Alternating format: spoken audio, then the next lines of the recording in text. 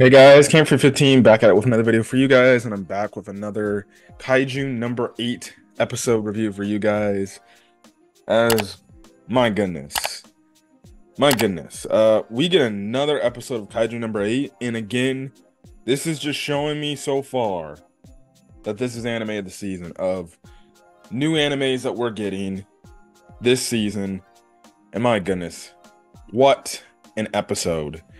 We pick up where we left off from last week, and then we just get this amazing fight, even though it was like only a short fight, but just this amazing moment. And on top of it, um, we're finally getting into the story and everything. We already got like we already got a time skip already. But let's get to it. Let's get to it. Number one, we finally get the opening. The opening sounds great. The opening visuals look great too.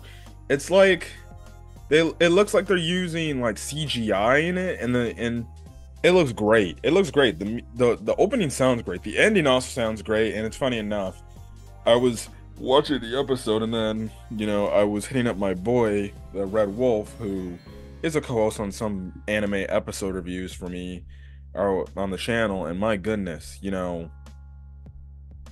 what's his face? He found out that the ending is made by One Republic, which I'm just like, what the hell? I'm like, that's something I haven't heard in a long time. So if you're a One Republic fan, and you like this anime, well, you must be eating good.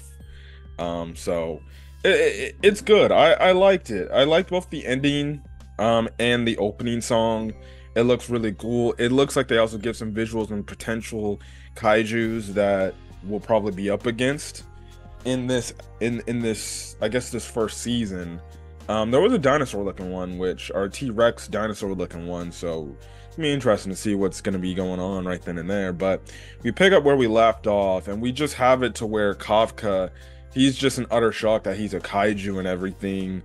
And we see, like, okay, as a kaiju, he's pretty strong. It's like kind of like in that episode. It's kind of like in the It's kind of like, Spider-Man's my favorite superhero. It's like when he first gets his powers, like he doesn't realize like, oh, he's super strong because he's got super strength.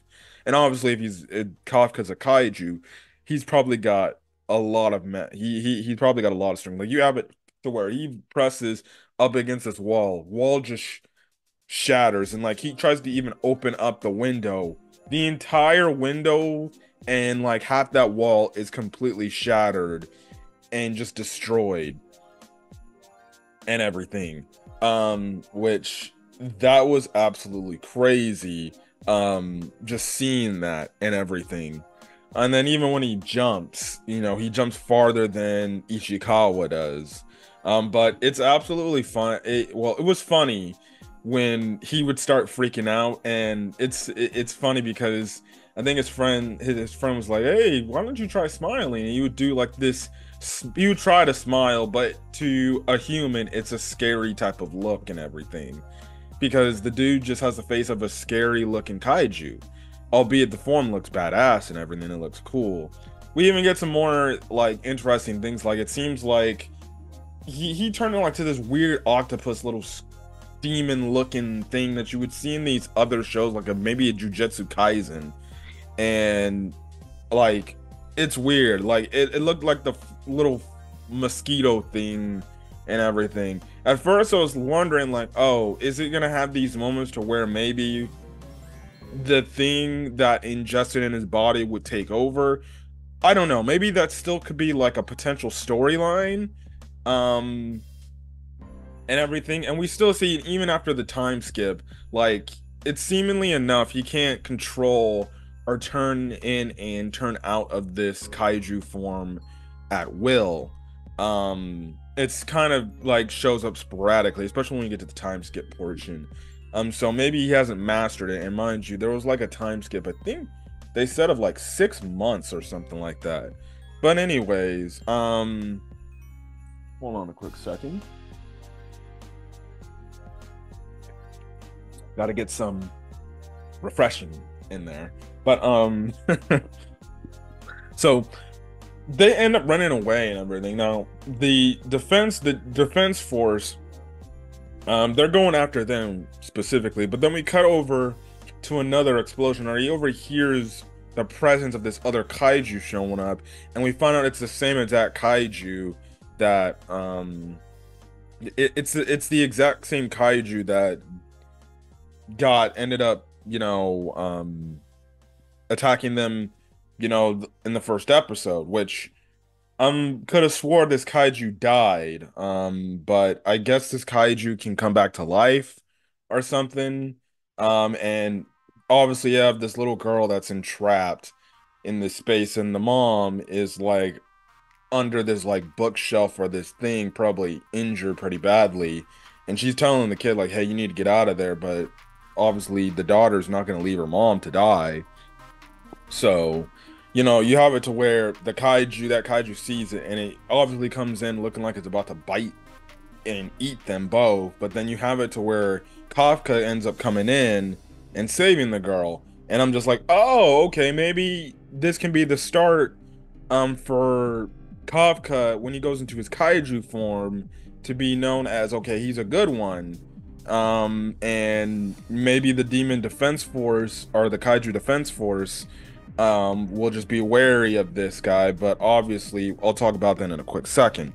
Um, but you just have it to where at first she's scared of this kaiju, and even though, like, hey, the girl can hear Kafka speak and everything, she's still pretty scared and intimidated, and he stupidly tries to smile and just makes her even more scared. Eventually Ichikawa comes in and kind of reassures the girl to an extent, and that kaiju comes back. You just get this crazy animation where he dodges the first attack, and he's like counting. He counts to only like, I think, 4 or 5.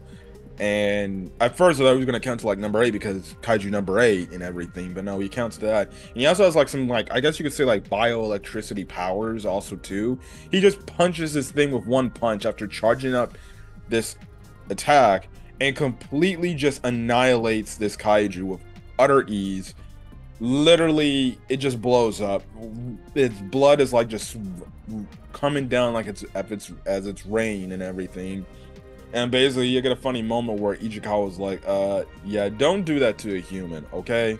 Do not do that to a human, because you will not be liked if you do that," which makes sense, right? Um, and then basically, you have it to where he's about to get away before the demon. Before, I keep calling him the demon defense force, the kaiju defense force. My God. Um, what is it? They end up showing up, and basically the girl kind of is like, "Hey, Mr. Kaiju, thank you for what you did, and thank you for saving me and my mom." And this kind of takes him Kafka back and reflecting in the moment, because we do get a little bit of the flashback stuff with him and the girl that his childhood friend. I can also make I can honestly make the case that they probably like each other, maybe potentially romantically, and that it's clearly maybe setting up a romance angle, probably, even though they have yet to interact in current time and everything. But it flashes him back to that moment to when, they were talking as kids and planning to be in the Kaiju Defense Force, together and everything. Yeah, and because throughout the episode he's kind of like thinking like, well, maybe I can't be in the Kaiju Defense Force now. But because this girl's saying this, you know, it gives him the courage to want to join, to still continue his dream of joining the Defense Force. And we kind of see it, like, he somewhat goes back to being a human. We find out, like, how they ended up getting back. They just basically said that they ran away and used that kind of excuse and everything. Now, when the Defense Force ended up getting there, they're seeing the remains of what happened, the battle and everything, and they're all like, wait, what the hell happened here? And then, what is it? The girl goes up, Kafka's friend, childhood friend, goes up to the little girl that Kafka ended up saving. And basically, the girl's like, yeah, this kaiju almost killed me and my mom and everything, and I was scared. And, eventually the girl, Kafka's childhood friend's like, I'll make sure to kill every kaiju that's alive essentially. And the little girl's like, oh. And then she picks up on this. She's like, and obviously she picks up on the fact that the little girl looks sad. And the little girl's like, wait, are you talking about every kaiju? Because does that include the good kaiju that saved me, essentially? And the little girl's like, the good kaiju defeated the bad kaiju, and this kind of throws the childhood friend back, for a bit, and it's like, what? This little girl saying that there's a good kaiju out there.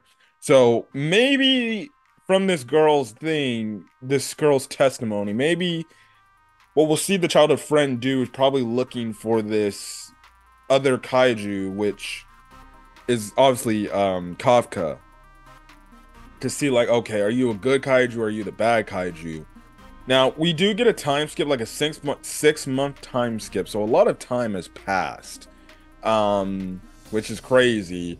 And basically, we find out that Kafka's Kaiju number 8, they officially call him Kaiju number 8, and they basically say he's still on the loose and everything. So it's interesting. Now they don't go and break it down as if they like, we don't know, or Kafka's narration doesn't explain like what he did within those 6 months. We don't know if they just been doing the same old stuff they've been doing while they applied for the Kaiju Defense Force to hopefully get in, on which they both did in terms of the testing, the next test phase. But we don't know if he was fighting other kaijus during that time and getting stronger and getting more accustomed to his abilities. So maybe they touch upon that. It sounds like they're not, so I'm guessing more than likely they must have just been doing their typical regular kaiju cleaning stuff while they're just waiting back for a response from the defense force to see if they passed the first test. But they both did end up passing the first test. They end up preparing to go to the second test, and again they ran into each other, and it looks like Kafka can't control when he can transform or when he turns into the Kaiju number 8 form of his. And basically Ichikawa, which I think is a foreshadowing moment, they wouldn't be teasing this so much. Like they teased it in the episode, like like with the final minutes of the episode, like I think 2 or 3 times of Ichikawa telling Kafka, hey, you gotta make sure you can't transform into kaiju, into your kaiju form, otherwise these people will kill you on the spot. And you even get another foreshadowing of the girl, which I'll talk to in a bit, that ends up like coming in saying like, oh, you smell like kaiju, and everything. So I feel like that's a foreshadowing moment for him accidentally transforming to Kaiju number 8, and the Demon Defense Force is going to see this, and they're going to try to take him out. And who knows, maybe it's the childhood friend that eventually stops and like, hey, hold on a quick second. Are you in control of your abilities? And also maybe if the childhood friend comes across him in his Kaiju 8 form, she could probably make the mention like, oh, did you end up stopping a kaiju and saving a little girl?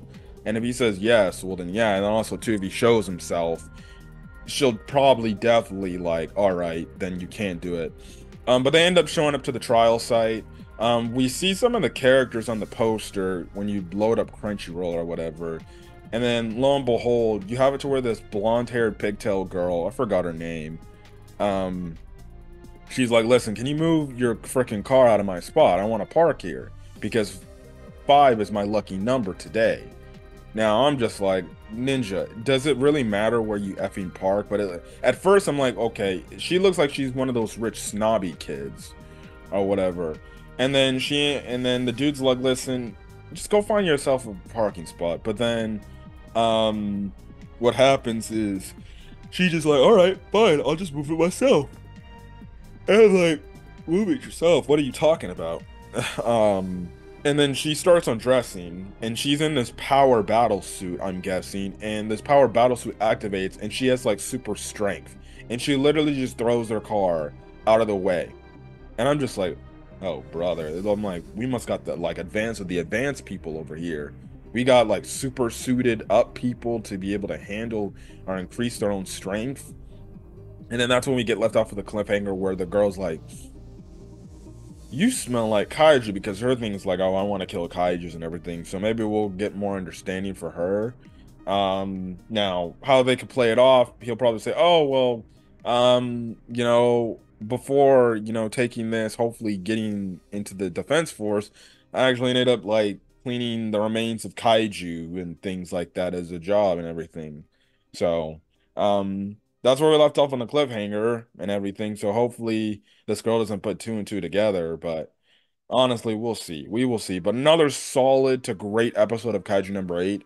This show is still blowing me away with just what we're getting from it, and I definitely can't wait to see where we're going from here on out. But anyways, I'm gonna get out of here. If you guys like the video, leave a like, put in the comment section your thoughts, and hit the subscribe button if you want to get more Kaiju number 8 content or any other anime content I upload to the channel. So then, guys, stay safe out there. Have a great rest of your day, night, or watching this video. Peace.